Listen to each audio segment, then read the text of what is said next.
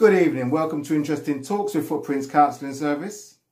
I hope that you're well and I hope that your glass is half full rather than half empty. I wasn't able to do our last session, due to the fact that I play volleyball, I landed badly, hurt my discs in my back, led to sciatica, swelling around the muscles. I was in severe pain. I'm laughing now and the pain has really subsided, but over that 9-day period, maybe 10-day period, it wasn't funny. I was taking lots of drugs, which I don't like doing, and I was unable to work. I was unable to do a video. So today's talk is on our health is our wealth, and I would like people to think about what they can do, apart from what I'm going to do, a few suggestions, what I'm going to come up with here, and what they can possibly do to protect their health, so in the long term, they're healthier for longer. So taking into considerations of things that they can do to protect their health. Because your health is your wealth. So many factors influence our happiness, and one of the most important one is our physical health. Physical health regulates how we feel, controls what we do, and is linked to our mental health. So if our physical health is absolutely flat, just above zero, what can you do? Not a lot. So your quality of life is not going to be that great. And that's obviously going to impact on your happiness, and it's going to also impact on your mental health. Now, what happened to me is something that could happen to anybody that plays sports. Part of my downfall, I would say, is lack of warming up, lack of stretching before playing volleyball, lack of stretching playing afterwards. That's something I'm going to now have to incorporate, not willingly, into the future. But what can we do as a group of people to protect ourselves from ill health? Such things as high blood pressure, diabetes, migraines that people do suffer, back problems, rheumatoid arthritis, muscle pulls, stress in our necks. So some of the suggestions that I would come off with are, obviously, when you wake up in the morning, coming into what's happened to me, is stretch. Stretch a lot as you wake up. First thing you do, start stretching. There's so many good therapists, psychotherapists, physiotherapists that are online that can teach you how to stretch properly as you wake up.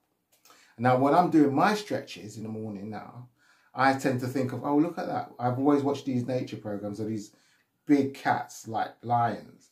And when they wake up, all they seem to be doing is stretching and stretching and stretching.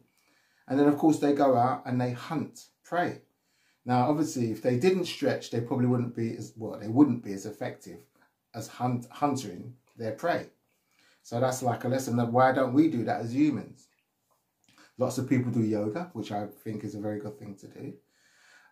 Obviously preventative to stop your body seizing up. Many athletes do yoga to extend their careers in athletics or whatever sports they may be taking part in. But stretching is a good thing. Second thing I'm going to go on to is water. Very, very important. I mean, I don't think you can go more than 6 to 7 days without drinking water before you're into serious problems health-wise. So water, monitoring how much water you drink a day, helps flush your system, keeps your system ticking over, and of course most of our body is made up of water. Again, I'm going to stress, your physical health is severely linked to 1, your happiness, and 2, what you can do and what you can't do, and of course, key factor, affects your mental health.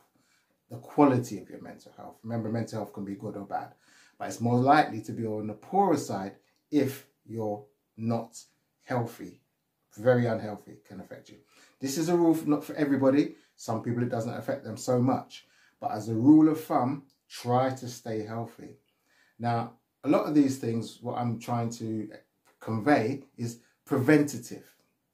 So we take action.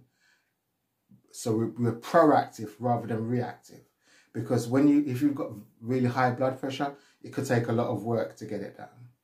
If you've got heart problems, it could take a lot to get it back down. If you've got